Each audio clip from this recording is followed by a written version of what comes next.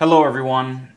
I have some bad news to share with you. Yep, it's the dead horse that keeps on giving. Creator Clash 2 was a charity boxing event with different internet personalities. iDubbbz, the person who runs the event, just announced not only was it unprofitable, none of the money is going to charity and they lost $250,000. I could talk about how stupid it is to think that higher production costs means higher viewership. I could talk about the abysmal PR leading up to the event on several fronts. I could talk about how big of a failure it is that they weren't able to give anything to charity after marketing the event as a charity event. I could mock the concept of fighters processing their trauma. What it all comes down to though is Ian and Anissa need to sell Creator Clash before they ruin the reputation of the event or they financially ruin themselves. Yeah, you mentioned you got to start earning money again. Are you guys not earning anything right now? No. No. Oh boy. We have not earned money for the past 2 years, which makes taxes very easy. That's good. Nice. Apparently, they were offered 7 figures for Creator Clash from Fox. I wonder if you guys can like sell Creator Clash almost and get a payday that way. Well, we've been offered Already? Yeah. By Fox. Fox? Whoa. Yeah. We said no. Was it 7 figures? How much was it? I think so, yeah. 7 figures. The reason why they're not selling it is because it's too special and it would lose its soul. We said no, and we're never gonna do anything like that, Yeah. just because it's too special. It loses its soul. What, the event that you started out of spite of Rice Gum? The event you weren't able to properly promote after making fun of the way other people promote their events? The event that, at best, is just more influencer boxing and at worst is a charity catastrophe. An event so special that it's still causing him grief months after and he doesn't know how Creator Clash 3 is going to even work. All I'm trying to do right now in making this video is to remedy it. That's sort of what I've been grappling with over the past couple of months is like, what the hell are we gonna do?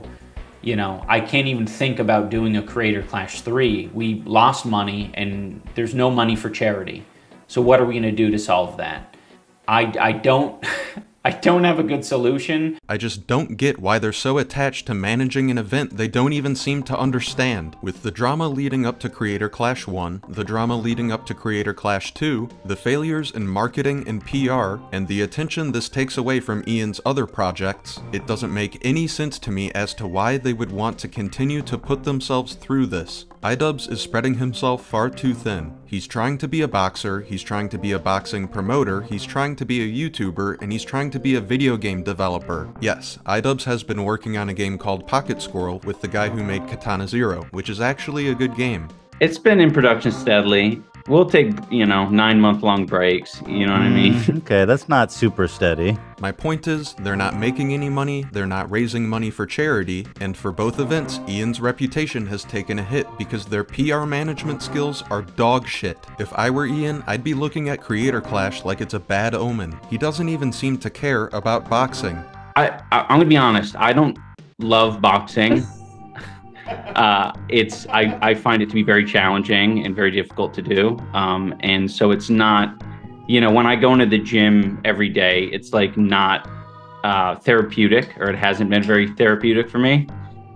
Or fun. So why not just sell Creator Clash and let it be somebody else's problem? Even if iDubbbz does devote all of his time and effort to Creator Clash 3, I don't see how that would help, because that's basically what he did for Creator Clash 2, and that was a failure. And how would they handle the PR for Creator Clash 3? Make it even more sanitized? They'll be mocked relentlessly. So I say, sell Creator Clash, get it away from the iDubbbz name, give it to somebody who knows what they're doing. Maybe that will give iDubbbz the space he desperately needs to start fixing his image. Alright, that's gonna have to do it for this one. Shout out to the best subscriber squad in all of YouTube. I hope everyone has a wonderful day.